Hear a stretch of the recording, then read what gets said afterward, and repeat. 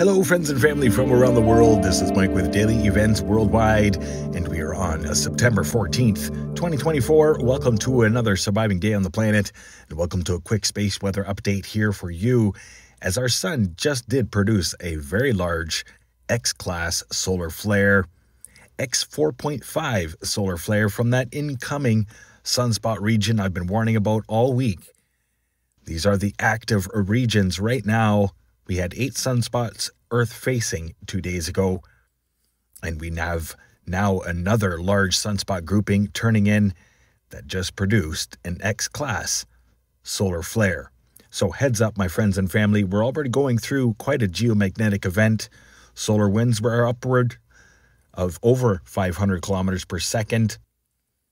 Having a look at these amazing images of our sun, the past 2 days of events, brought to you by Solar Dynamics Observatory, mixed here with Daily Events Worldwide, and thank you so much for watching and pressing play, and as well all of the love and support.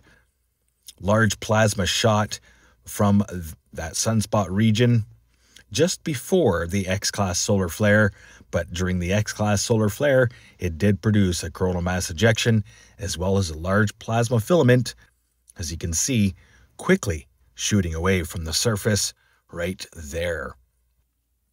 Amazing images. Earth-facing X-class solar flare instantly putting us into R3 radio blackout impacts. Those are the large coronal hole regions that have helped increase our solar winds. Looking at multi-spectrum here, this is the last 2 days of imagery. Active region outgoing and incoming. Boom, X-class, second strongest solar flare this year.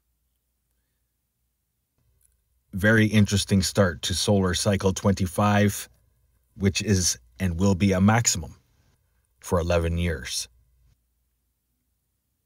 We're going through some unprecedented times, my friends and family, and our planet is feeling the effects, and every living organism on our planet is feeling the effects, absorbing the new frequencies, becoming anew, and hopefully adapting to our new climates brought to you by our solar cycles. X-class solar flare. Current space weather conditions, as I said, R3 radio blackout impacts expected. Solar winds coming in right now at 532 kilometers per second. Super fast solar winds. Solar X-ray flux, as you can see there, big X 4.5 solar flare, instantly putting us into R3 radio blackouts. Solar proton flux slightly increasing, and geomagnetic activity heightened at a 3.5 after being up at a 6 yesterday. Having a look here, ISWA Space Prediction Spiral, they have updated here new CME models. Little green circle on the right-hand side is Earth. Yellow circle in the center there is the sun, producing the coronal mass ejections.